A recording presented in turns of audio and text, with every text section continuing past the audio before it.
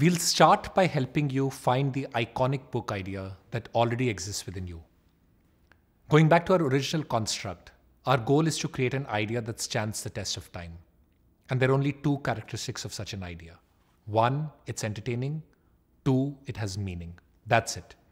If an idea has the potential to be entertaining and can pose a deeper question about what it means to be a human, then you know you have an iconic idea.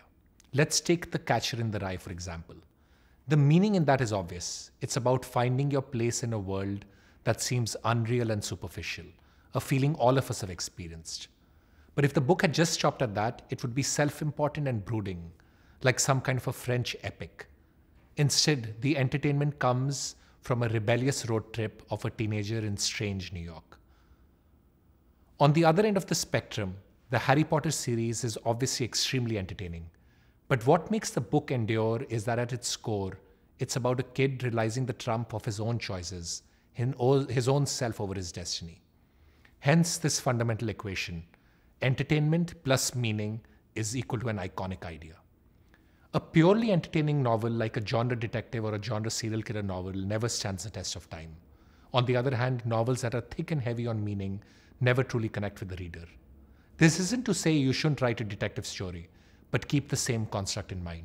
It should be entertaining yet have a deeper sense of meaning, even if it's a question you raise about the human condition versus providing any kind of solution. I think all other distinctions, literary, commercial, young adult, genre fiction, romance fiction, are meaningless. A story is a story, and these are the characteristics of a great story.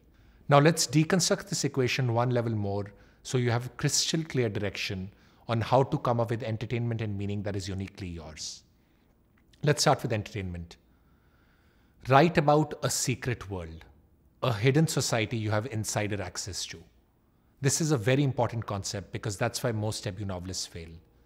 They'll write about the postmodern dissatisfaction of living in New York City, or they'll write about a messy breakup in college. Why does that not work? If you go back to our original insight, powerful story dissolves reader ego, makes them forget about themselves for the period of reading the story. If all you're doing is creating the same world that the reader already knows of, you'll never achieve the transcendence a great story is capable of. That's why a secret society is so powerful. You're creating a new world for the reader to inhabit, and that's entertaining. Now, the secret world doesn't have to be as elaborate as a wizardly school like Harry Potter or the mafia like The Godfather. These are great, interesting secret worlds. But they're secret worlds that exist all around us. John Grisham does it so well with the law firms. And you can choose anything as well. You could set a story in Silicon Valley or Harvard Business School, or to push it forward, a Syrian refugee camp in Turkey. These are entertaining secret worlds because very few people have access to them, and yet they're all in culture, all interesting. So you don't need to be some super imaginative, creative type to create a secret world.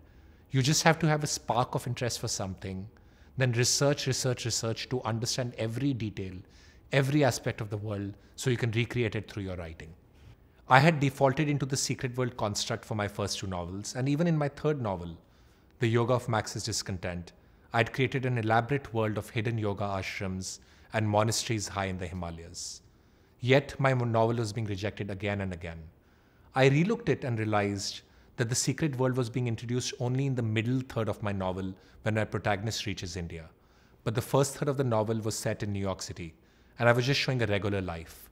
That's why it wasn't working. I fixed it by giving my protagonist a background of being born in the Bronx housing projects in the 1970s, which were full of violence, drugs, and shootings. Very few people knew that world.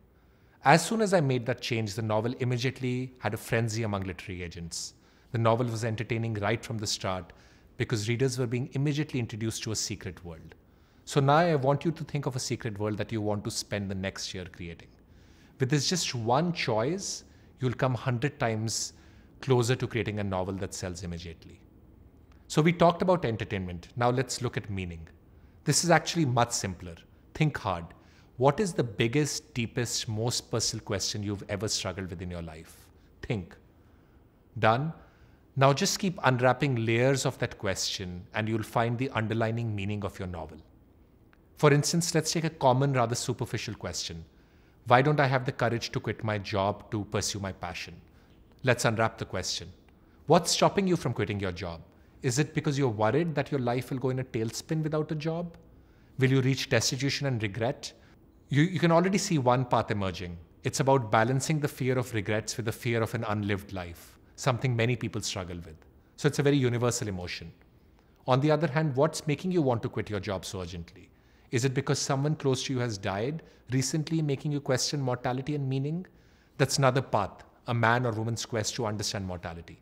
Or it could be a third reason. Once you figure out the deep burning question in your life, then keep asking yourself why, and you'll get to the underlying meaning you should use in your novel. And chances are it'll be very, very universal. For instance, my second novel touched a lot of people very deeply in India because it came from a question that was very important in my life.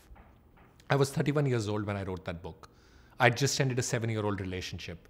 I'd made some terrible decisions in my career. I found myself hanging on by a thread to a pretty bad job in the middle of the 2008 recession. And I had zero savings because I'd just come back from a trip around the world. During the same time, my mother was diagnosed with cancer. So suddenly I'm 31, broke, single, unemployed.